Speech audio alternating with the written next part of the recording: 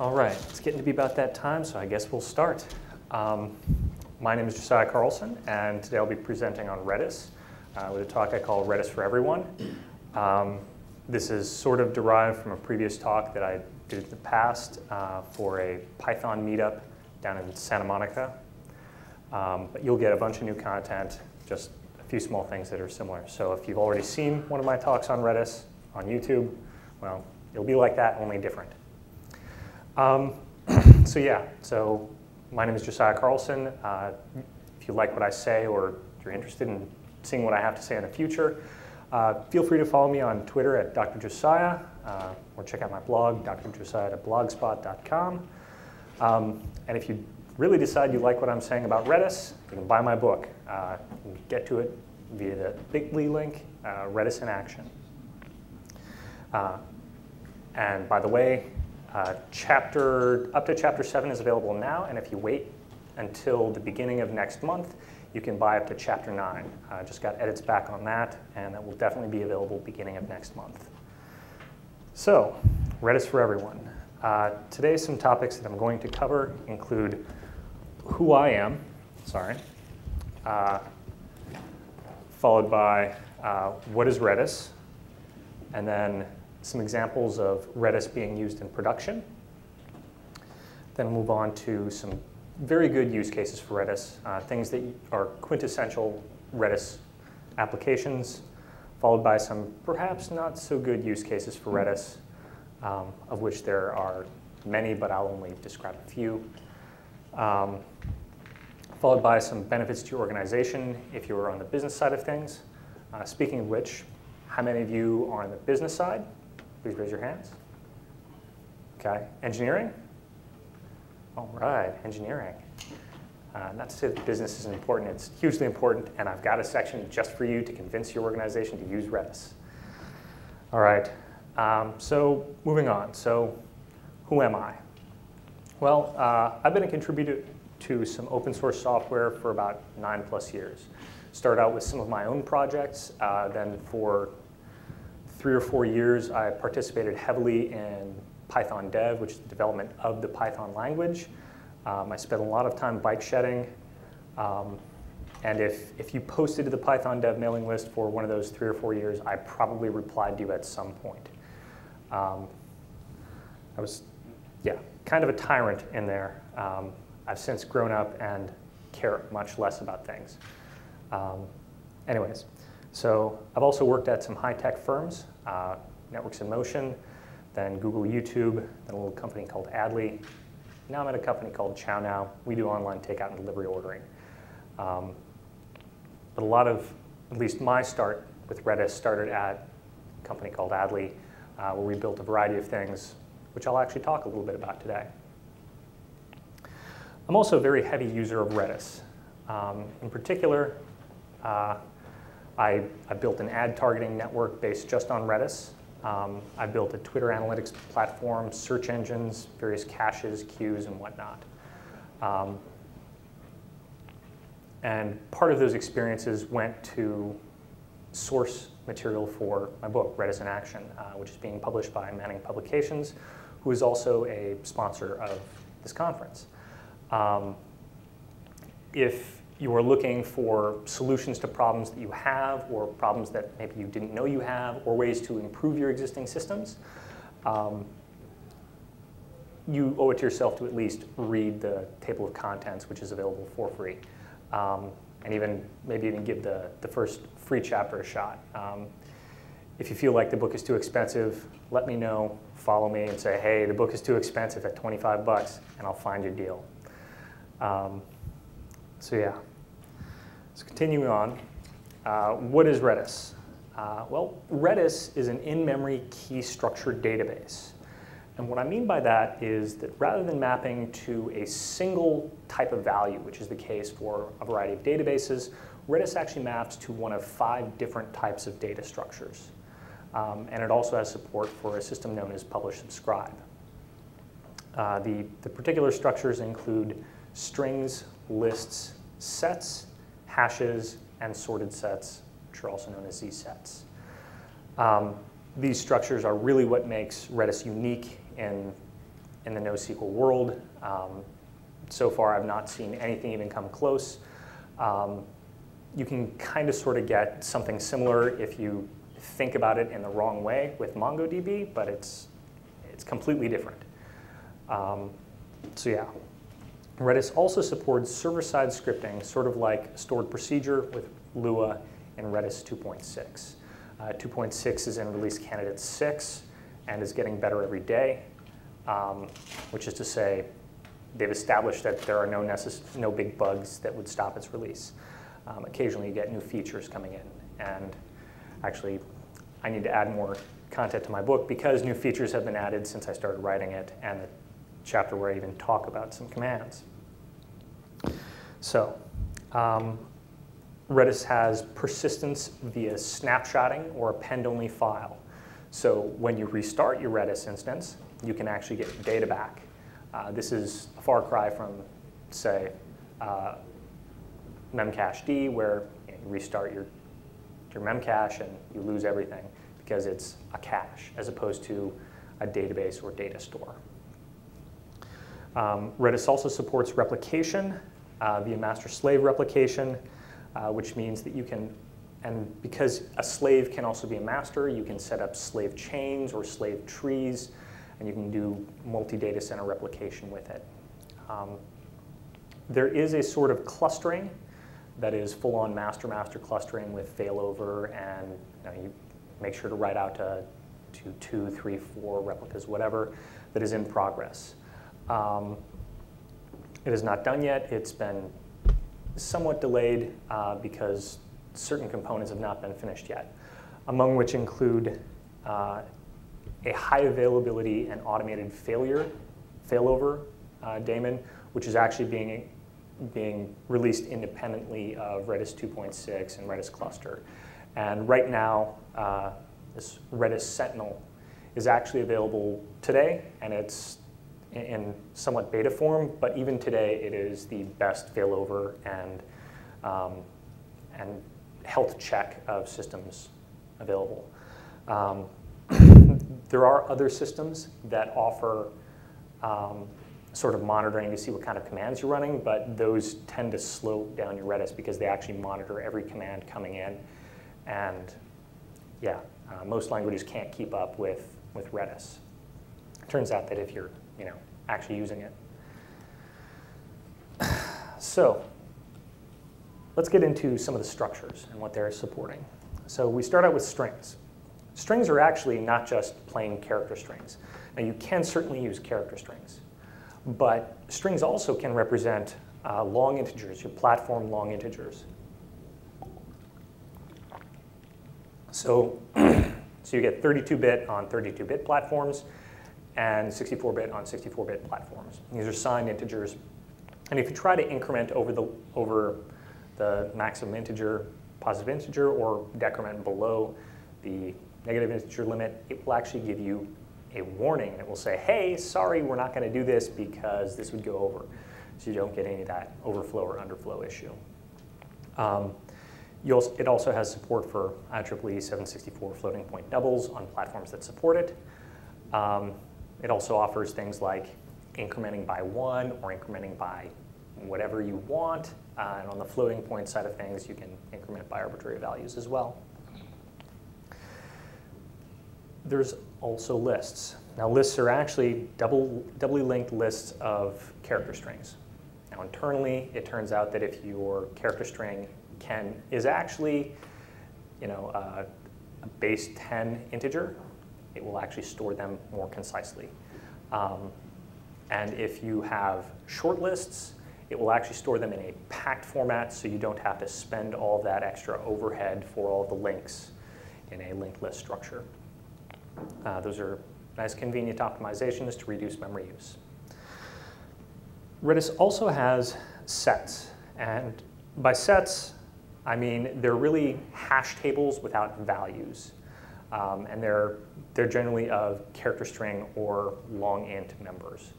And within sets, you get support for all the nice set math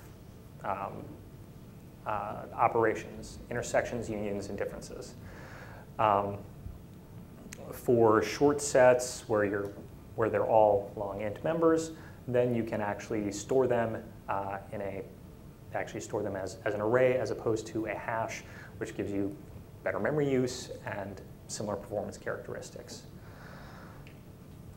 Speaking of hashes, Redis also has support for hashes, which are generally hashes of character string to character string, long int, or double values. In a lot of ways, you can see them as kind of a smaller namespaced version of the higher level Redis, although Redis does not support any sort of recursive structures. And that's probably for the sake of, shall we say, command set limitations. Right now, Redis has somewhere over 100 commands, and if you started adding support for nested structures, then, well, that would totally go even more. Although you can, if you want, you can twist your head around and you can build a sort of nested structure with namespaces with the keys. Redis also has supports for things called sorted sets, which are really a combination of a hash and a skip list that maps to character members and double scores. And Z sets are actually ordered by score. So you can reference things by their member name, or you can access them by the order of the member score sorted by scores. Now, if you're looking to build a sort of sorted index, this is what you would use. And with a combination of these structures and combined with sorted sets, you can actually build somewhere on the order of 75 to 90% of the functionality of relational databases and indexing and even joins if you twist your head around it enough, although I wouldn't do that last step. There are certain types of mental twists that you have to do which are just a bad idea. And maybe I'll get into that if I have time. So, oh, did I miss something? Oh, and Redis also has support for publish and subscribe. Publish and subscribe, if you're familiar or not familiar with it, is this concept where people who want to receive or listen to events subscribe to a channel. And Redis has support for basic string channels. You can subscribe to multiples, or you can subscribe to wildcard channels. And anyone who publishes on any one of those channels sends a message to everyone who is subscribing on those channels. So in a lot of ways, it's like a radio station. You tune yourself to a radio station, or a dozen radio stations or thousands, and anyone who sends a message out will be transmitted. If you're not connected at that particular point in time, then you don't receive it. So there's no store and forward. It's just, if you're there, you get it. If you're not there, sorry, you missed it. Redis also has support for a sort of optimistic locking and transactions. What I mean by that is you can watch certain data for modifications. You can fetch data that you've watched, or even data that you've not watched, and then you can start to write data with a command called multi, and you send a bunch of commands. But those commands are not executed until you send the exec command. Now, once you execute the exec command, if any of the data that you were watching has changed at all, the entire transaction is aborted and you receive an error. Now, you can keep retrying this until you succeed, or you can just say, well, no, I don't want to do it anymore. It's your choice. You can actually abort at just about any time with unwatch and discard between the watch multi and multi-exec steps. Now, this is not like a real transaction like you're used to in perhaps SQL, in that there is no real concurrent write. You can't be updating the same rows. You can't say, row with ID 7 with column with the value column, we want to increment it by 1. You can't do this at the same time in Redis. There isn't that sort of protection. But if you are using the append-only file persistence and your operation will be executed, Redis appends the entire transaction to disk. So you see everywhere from the watch to the exec get to disk. And so if it has to replay that because, say, your server crashed, it will execute to completion. Redis has server-side scripting with Lua. It's via 3 commands. Eval evaluates a string that represents a Lua script. Eval SHA executes the SHA. So when you execute a script, it is SHA-1 hashed on the server and is stored and cached. You can execute that directly with eval SHA, or you can load a script without executing it with script load. And this is primarily just to reduce transfer back and forth and maybe to save the server from having to perform a SHA-1 hash on every script that is passed.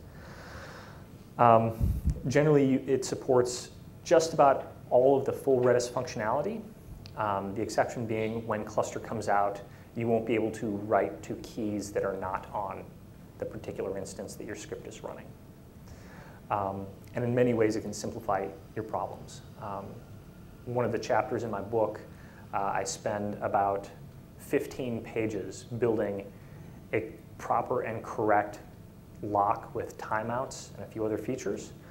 And it try to be very rigorous and prove that, hey, this is totally correct.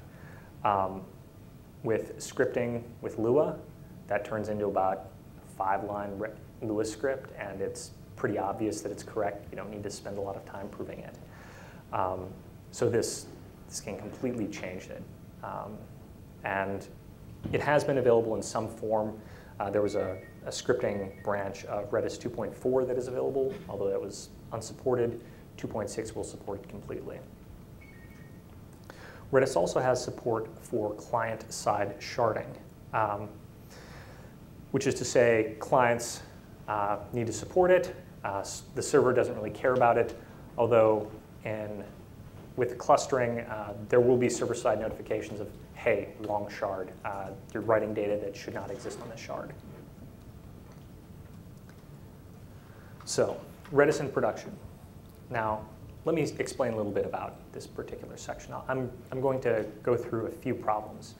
And the basic idea about these problems are, these are things that I ran into personally and had either an existing solution or needed to create a solution for it. And we ended up choosing Redis for this. And so these are some of the results that we received after the fact, after we implemented it, ran it in production. So this first example, we had 100,000 user profiles. These were user profiles about Twitter users and their followers and the demographics of their followers and a variety of things like that. And we needed to filter in a search over 10 attributes. And we also needed a full text search. At the time we were using Postgres, and we were using, I think, Postgres 8.1, and it was a great database. But didn't have access to full text search at the time. And we didn't want to go and add Lucene. And we had just heard about this platform called Redis. And at the time, we had been building a SQL query composed via ORM. And we looked at the SQL queries, and they were all pretty reasonable. We had many of the right indexes, but just from the data volume, and I think we were running it on an instance that was too small or wasn't big enough, or maybe we didn't have all of the right indexes. But basically, we were getting 3 to 6 seconds per query, and that was without a full text search. And it was primarily because we were looking for, kind of a half full text search with like and the wildcards, and you got to do a table scan on that, and that's going to be awful.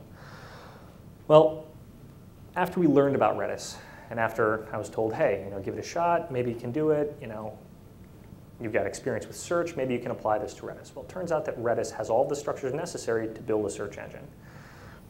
And so it was my first Redis project. It took 2 to 3 weeks to full public rollout, and we reduced the query times to 50 milliseconds. This is a full search engine, over 100,000 user profiles. Now, it's not very much. We later scaled it to over 1 million and didn't see an appreciable increase in the search times. We also updated our index via ORM post-commit hooks, so our data was always up to date in real time. We added locking around it to make sure that we weren't trying to update the same items at the same time. And we were very, very happy with it. We're so happy with it, in fact, that system is still running even after I left the company, which is a great testament to the quality of the software. I don't know, personally, I've seen a lot of my projects mothballed after I leave. I don't know if it's just me. I hope it's not just me. All right, so, later we refactored this entire system into a general index search, and we built this across our entire database, which offered search for addresses, customers, clients of all different shapes, sizes, and all of that is still being used. So, our second problem, we needed to create a content-targeted ad network. This ad network needed to be location sensitive. At the time, we were showing in Twitter clients and Facebook clients and MySpace clients, and it was supposed to be AdSense for the stream. And so, again, because we had such great experience, we continued moving on. This is actually my second major project in Redis. Got about 1 month to proof of concept. And by proof of concept, I mean we supported learning, second price auctions, adjustment of prices over time, automatic rescheduling for budget refreshes, all of that stuff. So anything that you would expect of an ad network, we built it in about a month, or I built it in about a month. And I'm a decent developer. I am not top 1%, at least I don't believe so. At least I hope not, because that would say a lot about the top 1%. But in 1 month, we built a proof of concept. Then I took a 2-week vacation, came back and productionized it in another 2 weeks. And we spent time continuously tweaking because it's an ad network. And it was serving ads, returning content, location, and even categorized targeting in about, well, we had a deadline of under 200 milliseconds, and we were consistently doing better than 100 milliseconds. That included everything from parsing the tweets, performing the query, targeting the ads, doing all of the learning stuff that we were supposed to do, and we always beat 200 milliseconds. For a while, it was being used inside of a Twitter client called Uber Twitter on BlackBerry, and a few other Twitter clients whose names that I forgot. Ultimately, it was shut down because they couldn't make a business reason to keep it up. Turns out that running an ad network is difficult to find money and difficult to find people to show the ads. That's what happens in business. So, problem 3, we needed to build a Twitter analytics engine. We needed to track things like follower count over time, gender and demographics information for followers, and a calculation known as follower overlap. The follower overlap calculation we ended up pulling out because we could do it about 1,000 times faster than we could do in Redis. And I've actually got a blog post about it if you want to read it. So using Redis to build this and to build a spider over Twitter, we got a basic engine up in 2 weeks. And this basic engine up in 2 weeks actually replaced $4,000 a month cost that we had been spending on a third party to give us the same data, and actually significantly less data. We built in more functionality every week. We had things like gender and location information for 85% of all users on Twitter with 90 to 95% precision. We had a sample set of about 50,000 where we did double-blind testing. That was kind of awful to do. Thank you, Amazon Mechanical Turk. We also had full follower lists for everyone with over 1,000 followers, which was over 100,000 as of August last year. And inside Redis, we did queues, aggregates, and we performed a variety of memory optimizations, of which my most recent chapter, Chapter 9, which will be available next month, is all about memory optimization. So if you feel like, hey, I totally want to use Redis, I built it the naive way, and my memory is huge, how can I fix that? Well, read my chapter. Or ask me a question on the mailing list. I answer as many questions as I possibly can there. And that's actually how I got my book deal. So, some good use cases for Redis. There are many of them. I will try to go through these kind of sort of fast, but I'll pause on a few of them because a few of them need some explanation. Firstly, analytics. Now, if you're used to analytics in other engines, maybe you're just spewing your logs to disk and maybe you perform a map reduce after the fact. That's great. With Redis, you do it in real time.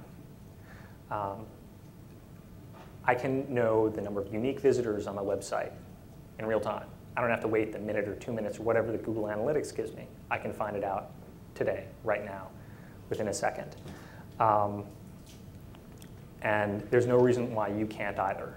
You can write roughly 100,000 to 400,000 objects per second to Redis. One Redis on one Core 2 Duo 2.6 gigahertz can do that. Okay? If you run two, you just doubled your performance. If you run one on every single one of your boxes, you can now perform any kind of analytics you want and roll them up to a central server. It's very fast, and there's no reason why you can't have all of the analytics you want right now today. Task queues. With lists, lists can block and pop, which means you've now got your task clients not polling, they're just waiting on stuff. You can do scheduled things with Z-sets, and I've actually got a package that I've written called RPQ, which is available in Python, which lets you perform all these task queue operations in Redis. There are about a dozen other libraries that also use Redis for task queues. You can use it for distributed locks. And what do I mean by distributed locks? I mean that you can have 100 machines acquiring a lock so that they're not writing over the same data. Okay? Redis works as well as any other system, but because it's all in memory and not on disk, you're not waiting for somebody to lock a file on disk. You're not waiting for an operating system level mutex. You're not worrying about those perhaps more expensive options. Redis is also great for caching. You can set max memory limits. You can set expiration times. You can have your cache invalidate based on just the volatile stuff or all of your keys. It's great. It's also more or less as fast as memcached, depending on how you're measuring it. If you're using UDP on memcached, I think you can get a little bit better, but for all intents and purposes, it's functionally the same. There's only so fast you can go with async sockets and network communications.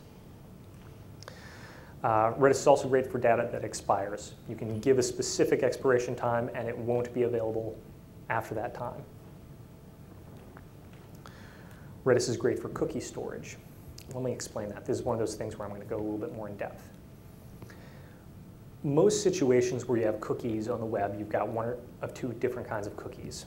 Either you've got some sort of opaque token that leads to data on your servers, or you are encrypting or signing your data that you store on the client. If you're encrypting or signing data on the client, it's broken. You're probably not a cryptographer, okay? I'm not a cryptographer, but I can prove that the stuff that I do is correct because of my education. I'm a doctor. I removed that from the talk because I didn't want to seem pretentious. But I'm a theoretical computer scientist, and I can prove my stuff. But I don't do it on the client because I also make mistakes. And if you're relying on a library to store your encrypted or your signed cookies on the client, I can just about guarantee that they're not cryptographers either. So you can avoid all of this crap by just storing a random string on the client that maps to data on your server. And by storing all of your data on the server, you can control things like cookie expiration. You can store things like first time visit, last time visit, when they visited every single time. You can do durations for every single time they visited. And you could store this in a data store that has no problem supporting hundreds of thousands of users every second. In fact, with Redis, you can basically support cookies if you've got a big enough instance for a site like Amazon.com without significant difficulty on a single machine with a single instance. That's just my assumption. My assumption is that they're they're seeing less than 100,000 views every single second, or at least less than 100,000 cookie updates a second. I could be wrong, but most sites are not seeing more than that. So stop doing cryptography, please. Redis is also great for search engines. I've built them. I've got an entire chapter on them. It's perhaps not going to scale to the point of Solr or Lucene or some more directed search applications, but if you just need to search over your database entities, you can. And I've built search engines that have searched over 100 million items, and 100 million item search index over tweets, and perform great. We can do full text search. We can do all of that fun stuff that you would expect of a full text search engine. You can also do ad targeting. I mentioned it earlier. In that chapter on search I just mentioned, I actually build about 75% of what you need to actually have an ad targeting engine inside of Redis. And so that's free money for you. You can download that, you can buy the book, and you can make money.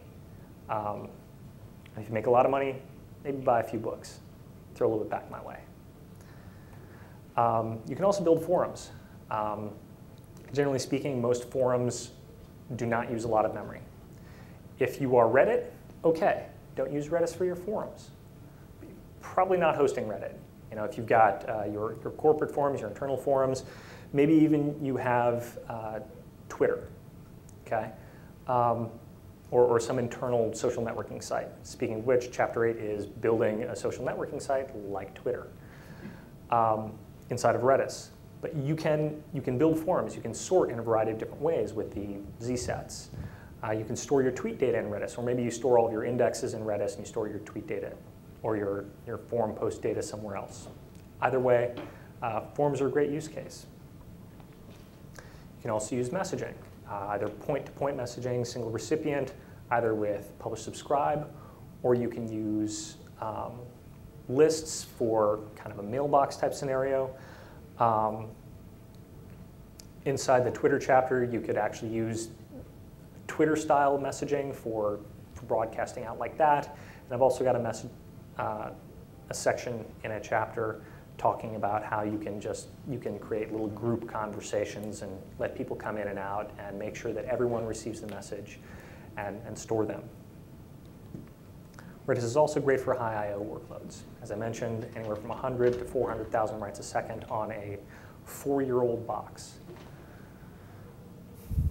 Redis is great for small data. You know, if you're just storing a few hundred megs, maybe even a few gigabytes, Redis is great. It will sync to disk in about 5 to 6 seconds if you want to do the snapshot style things, or if you are using append-only files and you sync every second, unless you're writing very large keys, you're sending huge volumes of data. If you've got a lot of very small writes, Redis will be very fast for that. I've personally not experienced any sort of slowdown, and if we have time, I'll actually run the Redis benchmark for you to show you the performance. And that machine is running on a 4-year-old hardware. It's got an 80 gig spinning disk in it, 2.6 gigahertz Core 2. Not a big machine by any stretch of the imagination, and it performs great. Also, it's great for bigger data. And I don't want to say big data because everybody has a different perception of what big data is. Some people have the feeling that, hey, if you're storing 10 gigabytes in memory, that's big data. Okay, that's a subjective thing. I know some people who are storing hundreds of terabytes of memory, hundreds of terabytes of data in memory. So, relatively speaking, it's not. But if you are looking for a box with a bunch of memory, I know where you can get a 512 gigabyte RAM box for $2,000 a month. It's also got 64 cores. So if you're looking for something to store big databases, whether it's Redis or anything else, and you need a bunch of cores, let me know and I can connect you with the right people. It's a great box, and this particular service has no downtime guarantees, no excuses, which is a far cry from just about every other service provider out there. Redis is also great for geo searches. In much the same way that you can use Redis as a search engine, you can also add geo searching into it, either via geohashing or a more naive range type things. I personally prefer just straight up sharding by single degree boxes.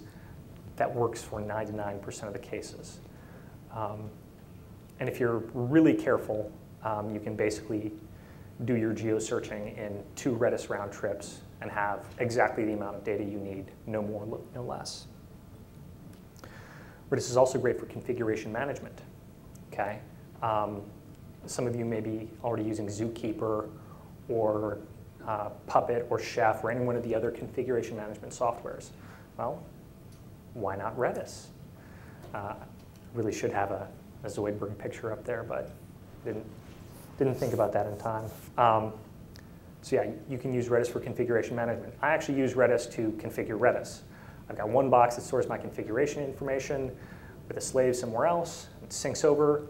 If I need to change configuration, I write it to the one Redis. It syncs off to the other Redis. And then all of my clients always know that, hey, I can check one of these 2 Redis instances, checks configuration data, updates itself, connects to all the right services.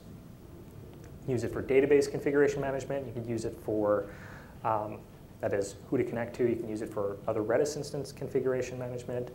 Or you can do something crazy like content distribution. What I mean by that is if you are, so Facebook uses BitTorrent to distribute their binaries out because they've got 4+ gigabyte binaries to run the Facebook platform.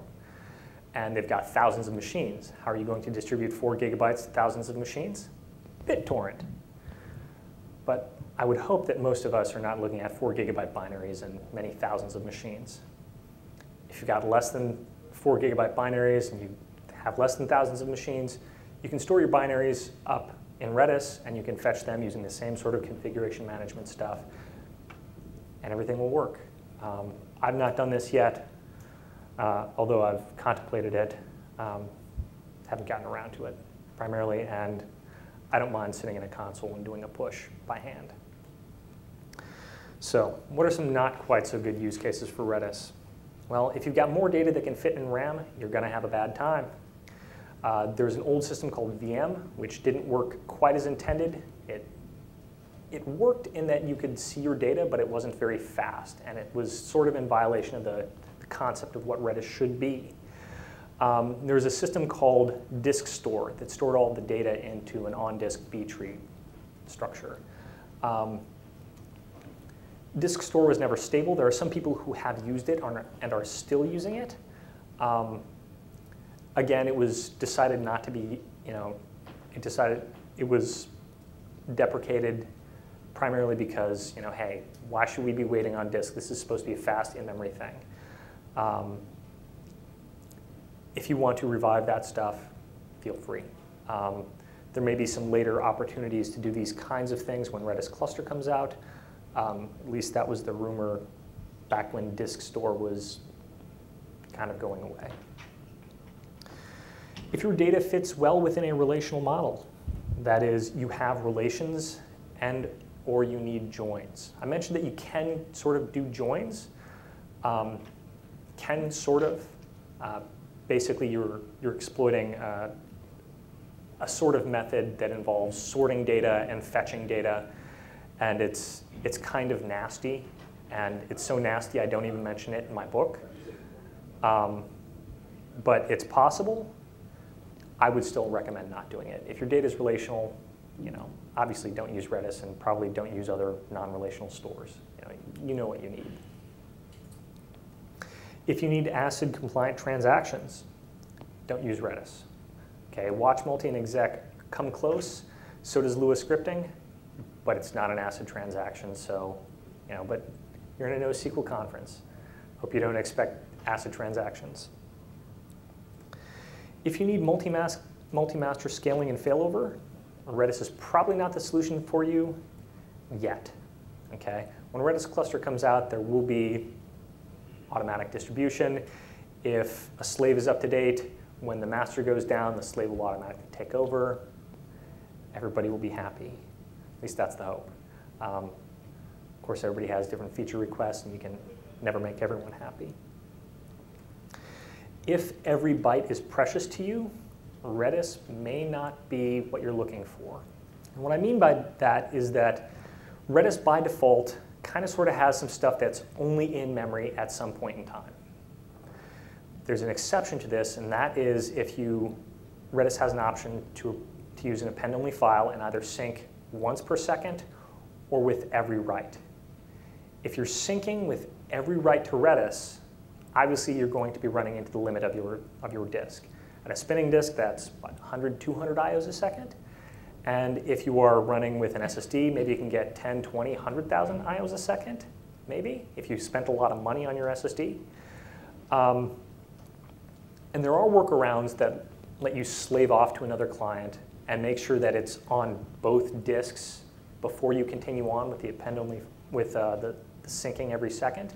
But that basically introduces up to 1 second latency for every write that you perform. I wouldn't suggest it. It's possible.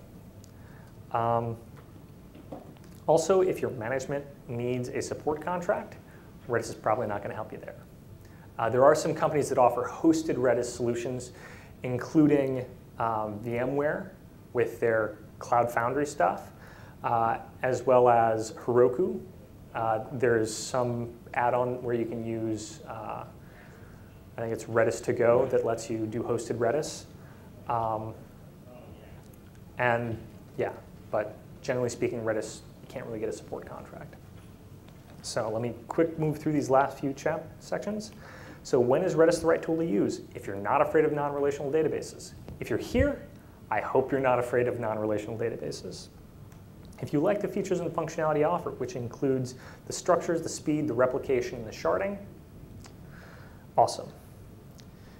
If you're not afraid of asking questions if you're having problems. There's not a lot of huge documentation. There's a command listing documentation, and there is some blog posts out there, but a lot of the documentation that you will find is going to be in people's heads. And a lot of the people who know about Redis are hanging out on the Redis mailing list. So if you've got questions, ask.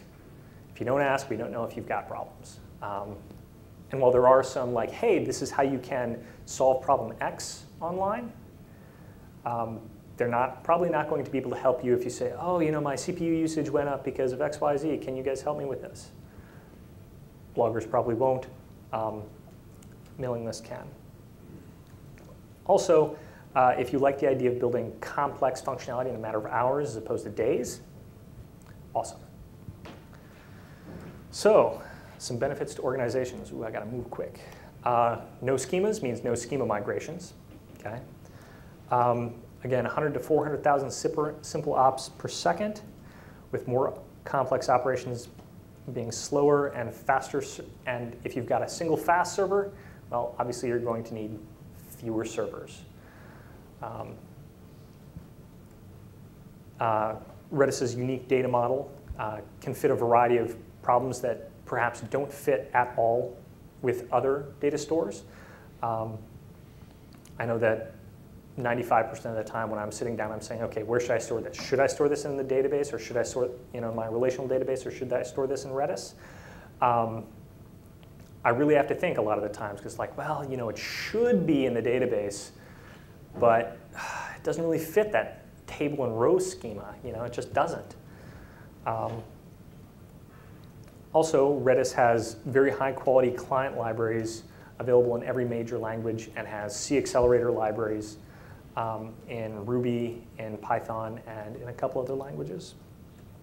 Also, Redis has a very active developer community. So why Redis? Well, you can replace a few one-trick pony servers. You can replace your one configuration management software, your one caching server, any one of a dozen different things, and you can replace it with Redis or a collection of Redis servers. And fewer services and servers that you're maintaining, better support from operations. Also, documentation exists to explain just about everything that you would ever want to do with Redis, either today or tomorrow, and whether that's on blog posts or my book, which actually offers about 20 different problems right now and 20 different ways of solving your problems with Redis. And that's it. So, any questions? So you mentioned one of the use cases would be task queues. Yes. Are people, would you see using this like in place of something like JMS or MSMQ? Yeah, so a lot of the queuing stuff that you see out, at least that I see out there in my little startup and a lot of the other startup places, is people will be using RabbitMQ or ActiveMQ, sometimes ZeroMQ, and they're even, God, there's one called Beanstalk and some other things, not the Amazon Beanstalk, but the Q Beanstalk. There's a variety of these different kinds of libraries that all seek to offer task queues. GitHub actually uses Redis as a queue, and they've got their own, I forgot the name of it, I should remember it, but they've got their own queuing library that they use via Ruby and Redis, and that's been released open source. And there's Celery on the Python side of things that has a backend support for Redis. So is it actually queue a first-class object in there, or is it just a list that you're? It's just a list that you're writing stuff to. And can you query to see, like, if I have 25,000 things in the list, can I see the different types of? So you can get the length easily, and you can pick out individual items, but because it's a linked list, obviously it's going to take more time to get something in the middle than at either end. Yeah, but can you query to see, what the different types of, if they have? You would have to index that in some other way. Got it. I just wanted to comment that the queuing library you were trying to remember the name of is called Rescue. Yes, Rescue. Thank you. Thank you. Okay. Is it a good use case to use Redis from a distributed write-through cache? It depends on your needs. Okay. Now, if you want, we can talk later. Generally, I wouldn't use it for that, because usually write-through cache implies that your data is important. Yes. And if you remember, I've got that every byte is sacred. So I probably wouldn't. If you were willing to, if there are some things that you're willing to sacrifice, like if you're willing to sacrifice a bit of performance, or if you are willing to run 2 or 3 Redis machines just to make sure that your data gets on disk somewhere, then you could totally do it. And that would be not a bad use case. Okay. I remember you briefly mentioned MongoDB in passing. What would you say is the difference between using Mongo versus Redis? So MongoDB is the document store, right? And you store these BSON objects, and you get, you can have your nested objects, and you can index on arbitrary attributes inside anything, and you can even have a sort of multi-column index if you define it in advance and all that other stuff. Redis doesn't store documents. Redis stores structures, right? And so conceptually, they are significantly different in a variety of ways. Now, with MongoDB, you can have lists of things, and you can index entire lists of things, which is great from a conceptual perspective, and it was totally borrowed from Google App Engine's data store semantics. And if you really want to find out why MongoDB does the things it does, just look at Google's App Engine data store, and you will find a lot of similarities. Not saying that conceptually it's a great model. I've built a similar thing myself. But it doesn't have lists in the sense that you can push and pop things off of both ends atomically. Redis is all about single operations being atomic. And MongoDB, good luck popping one item off of a list in a document. And I wish you that luck, honestly and earnestly, just because you're going to have to read, somehow acquire lock, do all that other stuff. I wouldn't. But maybe my knowledge about Mongo is old. There's actually a pop. There is a pop command? Yeah, there's a pop and push for lists. Oh. Good. They work very well. Okay, great. Never mind. Okay, so there exists that stuff. It's a lot better than when I remember Mongo. All right. Any other questions? All right. Well, thank you very much.